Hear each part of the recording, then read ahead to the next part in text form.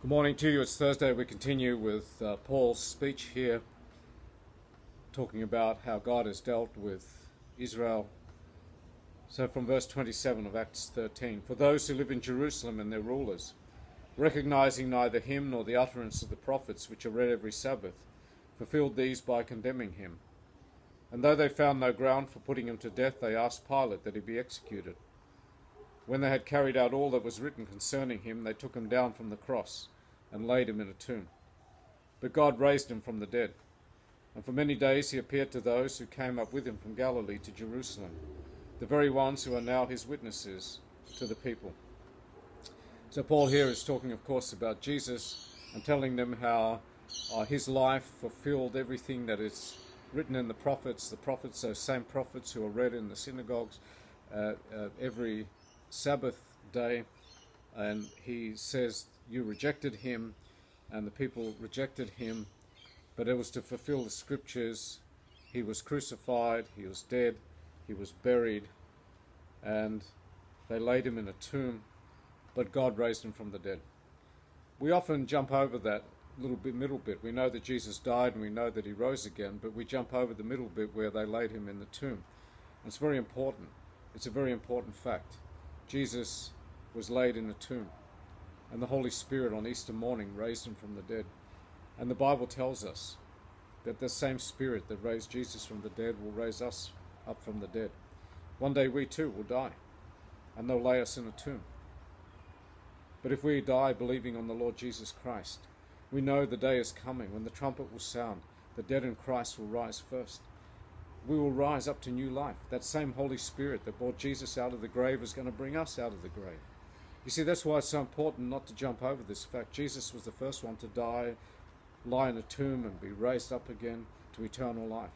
And the same is going to happen for us when we believe on him. So this is a detail that we should not skip over. It gives us great hope. We know that the same Spirit that raised Jesus from the dead, the Holy Spirit, will one day too raise us from the dead. What a wonderful thought that is, to begin the day, to know that if we died today and they lay us in a tomb, one day that trumpet is going to sound, we're going to rise up to a new life, and we will not die anymore. We'll be together with him forever. And so let's not skip over that detail. Let's always remember Jesus died, he was buried, he rose again, he lives forevermore. And we're going to go through that very same process. And then Paul goes on to say, he appeared to those who came with him, he appeared to the disciples and many, many others, and they are now his witnesses. And that's our job too, to be his witnesses, and witnesses of the fact that those who die in Jesus will live with him forevermore in eternity. Lord God, Heavenly Father, what a wonderful, wonderful way to start the day, reflecting upon your word, realizing, Jesus, what you did for us. You died, you laid it down your life, you shed your blood to pay our sin debt in full. They took you down from the cross, they laid you in a tomb, and on the third day the Holy Spirit raised you up to new life. Hallelujah, and you will die for nevermore. And the same is going to happen to us. We thank you, Lord. We thank you that the grave will not be able to hold us. We thank you that the day the trumpet sounds, the dead in Christ will rise first. Hallelujah. We look forward to that day, and we pray, come, Lord Jesus. We pray, hasten that day. We pray that many, many souls, Lord, that don't know and understand this, yet would understand it today. Heavenly Father, would you use us to be your witnesses as you used the disciples? Use us to bring this message to the lost. Heavenly Father, we lift up before you this world which is dying, this world which is groaning and waiting for your return. We see again the prophecies being fulfilled, not only in the life of Jesus, but prophecies being fulfilled before our very eyes.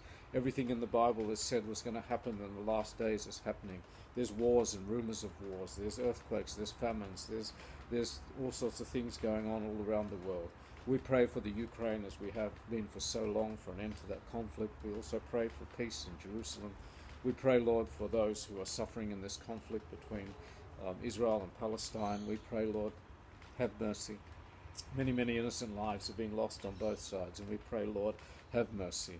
Have mercy on those who persecute your children, Lord. They don't know what they're doing. We pray for those who are persecuted. We pray for those who just don't understand. Heavenly Father, would you give them understanding? We pray for the lost. We lift up before you the sick, the dying, and all who are in need. We thank you, Lord, for our country. We pray, Lord, for our leaders. We pray that you give them wisdom and help them to navigate through these times of real challenging times when many questions are being raised again. May we always fall on the right side of history. Heavenly Father, the right side is your side, following your word and believing in your word and doing what your word says. Your word is truth. We believe everything in your word, and we know that your word that goes forth from your mouth shall never return to you empty. So we ask your blessing over this day, Lord. We praise you, bless you, worship you, honor you. I pray for all who listen to these messages that you would strengthen them, Lord. Strengthen those who are walking with you, and those who are stumbling, Lord, would you raise them up. Heavenly Father, we thank you once again that we look forward to the glorious resurrection and eternal life together with you in heaven forever.